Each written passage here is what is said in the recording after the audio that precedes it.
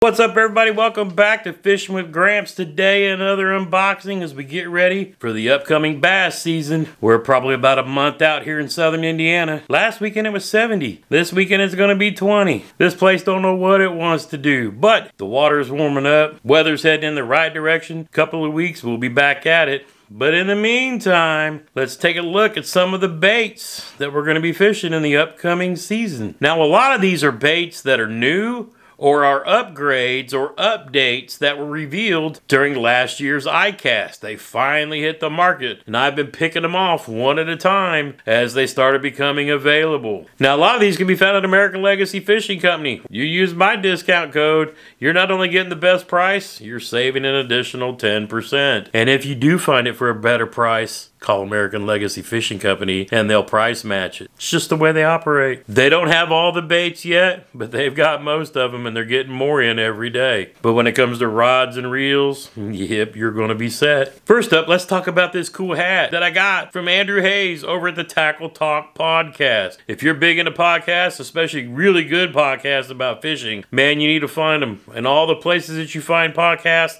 Spotify, iHeartRadio, your Apple, whatever, it's one of the top rated fishing podcast there is. Got a cool little thank you note.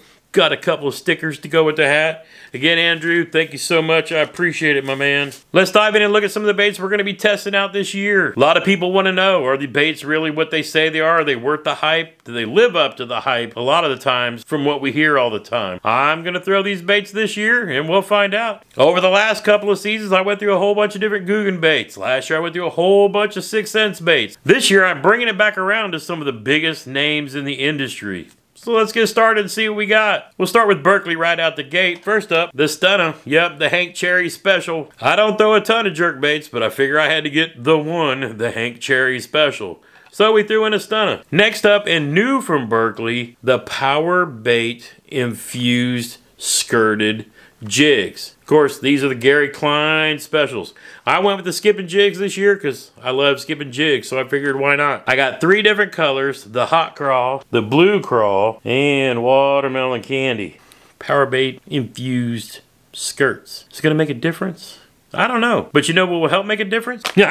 Max Scent infused chigger crawl. Yep, you probably noticed regular power bait chigger crawls have been on sale in a lot of places. Why?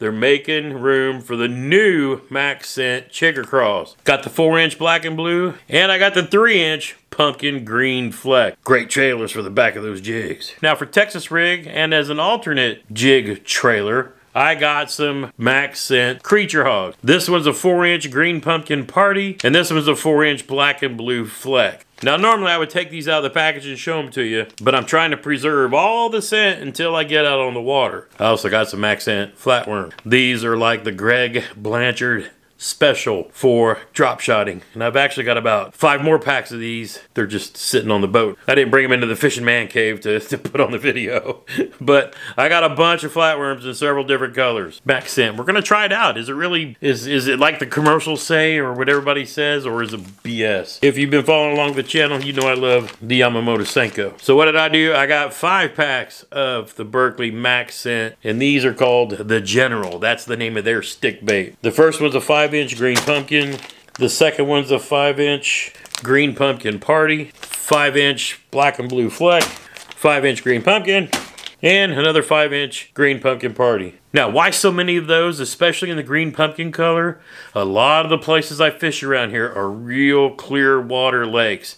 The funny thing is, here in southern Indiana, I literally have every kind of fishing pretty much that you have. I have reservoirs, I have natural lakes, I have strip pits that have been mined out and have filled up since and are crystal clear. I have creeks, I have rivers. We have a little bit of everything around here, and you kind of have to have a broad range of stuff. Lots of green pumpkins, lots of black and blues, and then a mix of stuff in between. Next up, a couple of jigs I picked up. These are small finessier type jigs from Dirty Jigs Tackle. Haven't thrown a lot of these, but they have them at American Legacy, so I wanted to pick a few up. I've heard a lot about them, haven't thrown them a lot, so I figured I'd add some to the box this year.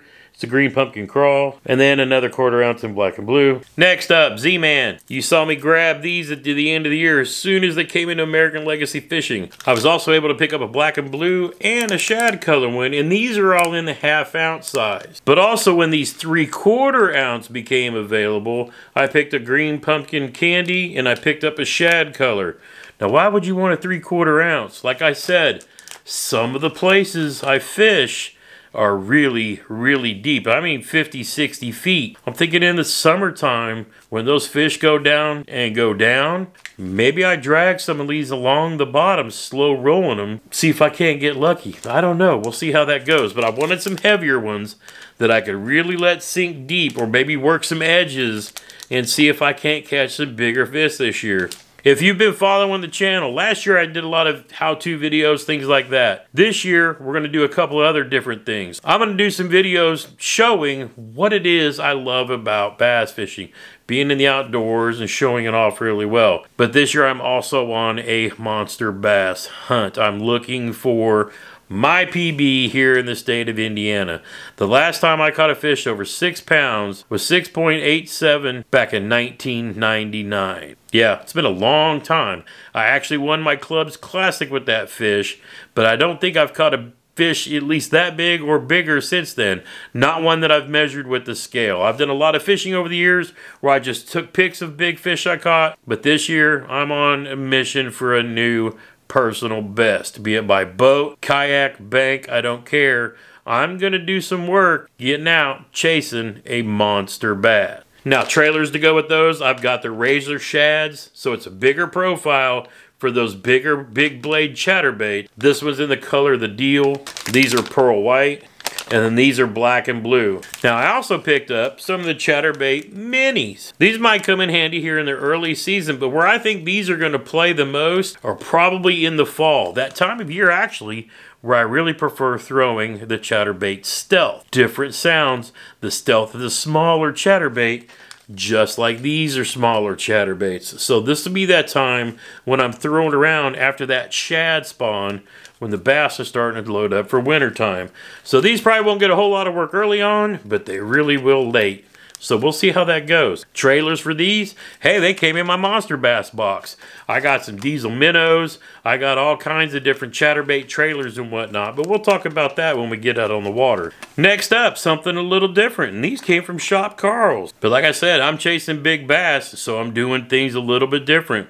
Trying to throw some baits that maybe these big bass haven't seen before. And talk about something new, Mike Buca teamed up with artist Jekyll, who paints crankbaits and swim baits, and they collaborated and painted some very specific pattern for these big bull gill swim baits. They're not huge, but again, might be something different than the bass around here have seen. This one's obviously in a red breast color, really slick.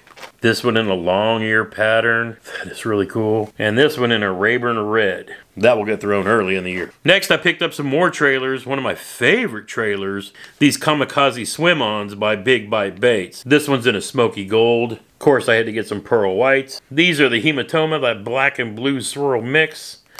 Nice. Of course, you gotta have some of the fire crawl to go with those red crawl jackhammers. Next up, to go with our new Andy Montgomery skipping rod, paired up with the Lose Pro SP reel, we had to get some Andy Montgomery skipping jigs, right? From Strike King. Got the black and blue, got the, what do I got here? Like a green watermelon with red flake. Ooh. These should be good for skipping under docks, under those laydowns. Gonna throw some rage bugs on the back of these. Should be fun. Something else to throw on that skipping combination, a skipping buzzbait. This ought to be pretty slick. I don't think I've ever tried to skip a buzzbait before, but hey, we're gonna try it this year. Looks like it comes with one rage tail swimmer and then a rage frog. And then I've also got some other rage frogs that are by themselves to be backup trailers, but I've never skipped a buzzbait before, so something new for 2022. Yep, and another new one for this year, the Chick Magnet. Of course, I got one in craw color, but this is a flat side. I've heard a lot of good things about them, so of course I had to grab one. But I also had to grab some red eye shads. Oh yeah, one of the best lipless crankbaits just ever made, especially early in the year. Got a couple of different sizes, a couple of different colors, but yeah, had to do it. And last but not least, something else we're gonna be trying out. Yep, the new Seagar Basics. This is supposed to be the line that's gonna, I don't know if it's replacing the red label, but maybe they're, you know, more affordable fluorocarbon in the lineup. And once I saw that American Legacy Fishing had it in, I got some in 10 for crankbaits, 12 for chatterbaits, and 15 for Texas rigs and so forth. So hey, we're going to give it a shot this year, see how it goes.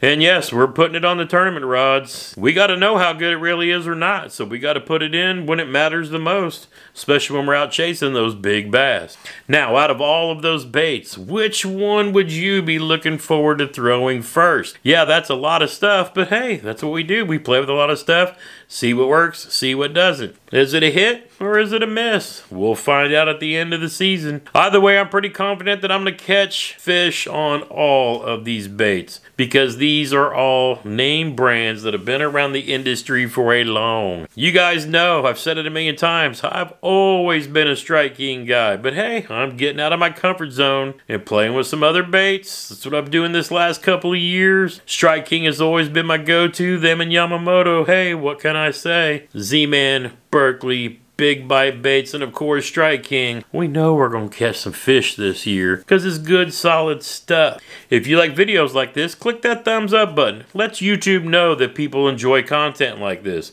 If you're brand new to fishing or just getting back to it after a long time away, or just looking for some tips, tricks, reviews, how-tos, hey, you've come to the right spot. Click that subscribe button right here and join the Gramps famdamly. If you like unboxings and other review videos, hey, watch this right up here. Until next time, get outside when you can and make some memories, one cast at a time.